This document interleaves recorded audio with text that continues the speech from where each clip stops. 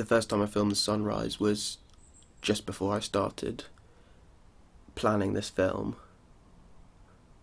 It was completely pot luck, really, because you don't know where the sun's going to rise over the horizon. You have to guess where it's going to rise. You have to hope that the shadows are going to be right. You have to hope that the camera's going to capture it properly. It's not going to be too bright. You've got the settings right. You've got to guess everything, basically.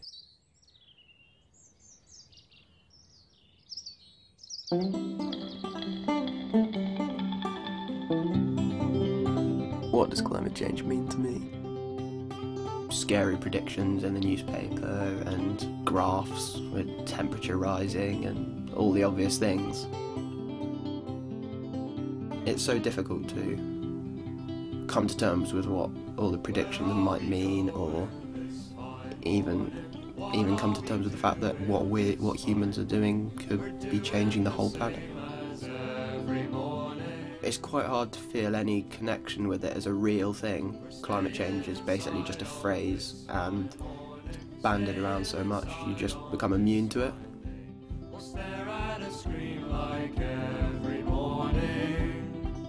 My hope is that everyone will come away from the film with something new to think about. Okay, first of all, you might be watching this film because you're already quite concerned about climate change, or you might be watching thinking, nah, it's not caused by humans, or you might still be slightly undecided, in which case you're like me. I haven't completely made my mind up. So basically, what I want to try and do is get clearer in my head how serious a threat climate change is to us, if in fact it's really a problem at all. Hopefully I'll be meeting some experts who can tell me how sure or sceptical scientists are at the moment on evidence for global warming caused by humans, as well as asking the public what they think, and I'll be bringing my video camera all along the way. But first of all, what I want to do is go and speak to my grandparents, because out of everyone I know, they've seen the most change during their lifetime. I don't just want to know if they've seen climate change in their life though. I'm going to ask as well how lifestyles are different now compared to when they were children. Okay, so let's start with food. What was different about what you ate and where it came from? Oh, well, the food has changed out of all proportion to what it used to be. Well, the only time we had a lot of meat would we keep a pig in the backyard, and when our pig was killed, we share it with neighbours, and the same way the neighbours would have their pig killed and share it with us. Because there were no refrigerators, it all got to be done in the cold weather. You kept your pig, all the milk you put on the allotment, and then you had, if you got a good crop of onions, you'd share with everyone. It was more share and share about, wasn't it? More neighbours. There were only seasonal vegetables in the shops in those days. I mean, we weren't getting beans from Kenya or Nigeria or places like that. It was all just homegrown produce. What was ever in season, the shops used to sell. Nowadays you can go in the shop and buy grapes and oranges and bananas all the time. Can you remember Valerie when she had during the war, just after the war, we had a banana and she didn't know you got to peel it. We never saw that sort of thing. How about transport? Was that different? How did you get around? Walk. Bike, push bike. Yeah. Well, you were lucky if you had a push bike. Yeah, I had a push bike.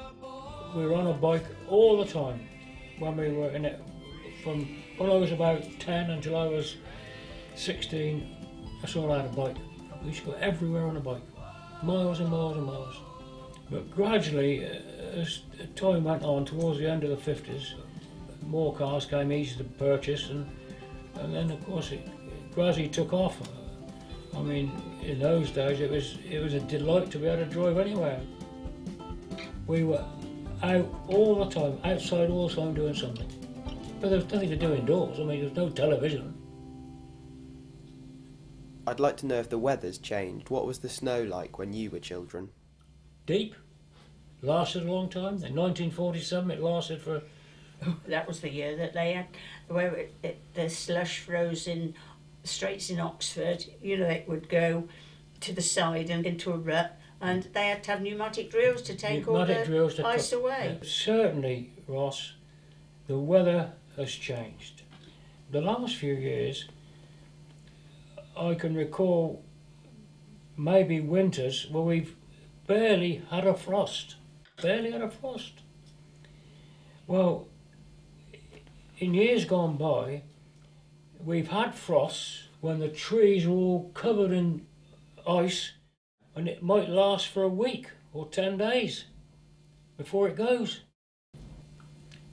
But the last, I would say, 10 years, it's just started to warm up.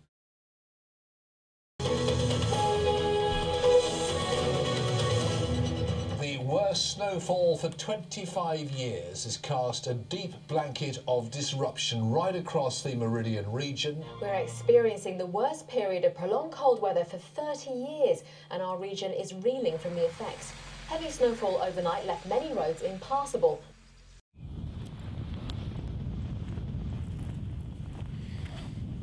Okay, it's been about a month or so since I interviewed my grandparents, and as you can see from the field of snow behind me, the weather seems to be trying to do everything it can to prove wrong what my granddad was saying about things warming up in the past couple of years. This is probably the deepest snow I've ever seen. It's absolutely freezing, and it's not just my area that's had really cold weather. The whole of the country has had an abnormally cold winter. So it would be easy to think weather like this proves wrong the theory that the climate's warming up. What's important to say early on is that climate is average weather, which means it takes into account weather over a longer period of time, often set at 30 years. One cold winter, or any one-off weather event, doesn't make that big a difference to climate change science, because this is the study of trends in the weather. Unless the normal weather gets repeatedly cold year on year, we won't be into global cooling. More importantly, taking average temperatures from the instrumental record, scientists can look back on the first decade of the 21st century and see it was the warmest that's been recorded yet. So, this leads me on to the first important piece of information which I'm going to be questioning and using from now on in the film, which is, although it's obviously ironic that I'm standing in a field of snow while I say it, the science so far and the evidence from temperature records dating back over the past century is that, like it or not, the climate is actually warming. This might seem like stating the obvious to some of you, but it's the essential basis to the theory I'm looking at. From the records I mentioned, an average global temperature increase has been figured out and is agreed to be a rise during the 20th century of more or less 0.7 degrees Celsius.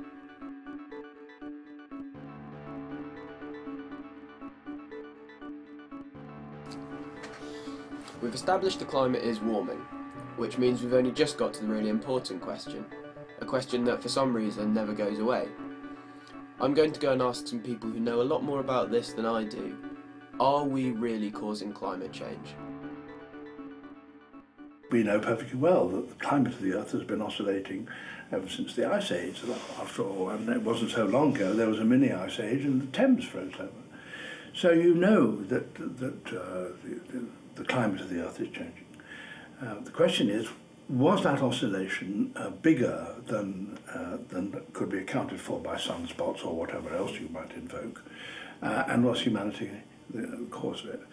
My conviction arrived when I went to a lecture given by a very distinguished American climate chemist who specialized in the climate of the upper atmosphere and the chemistry of the upper atmosphere.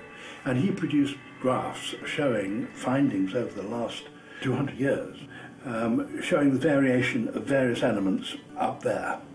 And they all had the same shape, the hockey stick shape. Going along like that and then curving upwards. And when he superimposed on that the Industrial Revolution, the change in the Industrial Revolution, and the increase in the humanity and the numbers of the population, the coincidence was so strong that you couldn't deny it. There's no single silver bullet that definitely links man-made emissions of greenhouse gases to warming, but there are multiple strands of evidence which the scientists point to. The fact that for the past 800,000 years CO2 levels have never been as high as they are now, how every single year since the year of my birth, 1958, the level of CO2 has gone up, not down. The physics of CO2 are quite well known. It warms rather than cools. The more you add, the likelihood is that you will lead to warming. Obviously there's never been humans before, or there's never been any other species which has transferred very large quantities of carbon from the geological reservoir, so coal and oil and gas, fossil fuels, into the atmosphere over such a short space of time. Scientists know that the billions of tons of fossil fuels we've burnt in just 250 years since the Industrial Revolution have changed the atmosphere of the planet. There are lots of gases involved, but the one everybody knows about, and the one we're creating most of, is carbon dioxide. The amount of CO2 is measured in parts per million concentration, and this used to be around about 270 to 280, before we came along in the 18th century and started burning things, and then it began to rise. In 2009 it was 388, now it will be more, and it's increasing every year. The theory at the heart of the question we're on is as follows. Here's the Earth, and here's its atmosphere, which we're adding greenhouse gases to. Radiation from the sun heats up our planet. Some heat is reflected away and some is absorbed by the planet itself.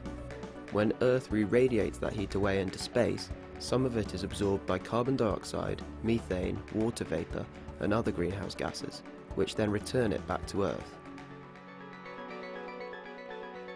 The effect is one of trapping the heat. The climate is made warmer, and that's the greenhouse effect. It's how most scientists think we're contributing to changing the climate. Some warming is definitely unavoidable. We've already seen about 0.8 degrees from pre-industrial temperatures.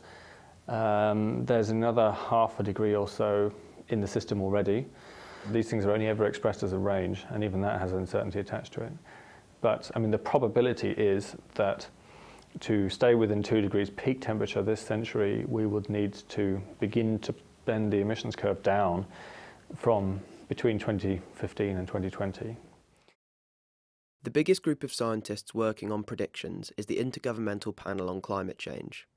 Because nobody can predict the future exactly, when trying to figure out how much global temperatures might rise, the IPCC gives a range. They say by the end of the century, temperatures might only increase a further 1.1 degrees, but it could be over 6. It all depends on how much greenhouse gas we emit and how sensitive the climate is to it. Different temperatures will bring different effects, but I can't help wondering, are they all going to be terrible? So next, I asked if climate change is all bad. Couldn't we do with hotter summers and some local vineyards? Well, it's already vineyards in southern England. I've been to a vineyard in Shropshire which produce very high quality wine, nice bubbly as well. Does that make up for devastating most of Africa? You know, probably not, in the view of Africans anyway.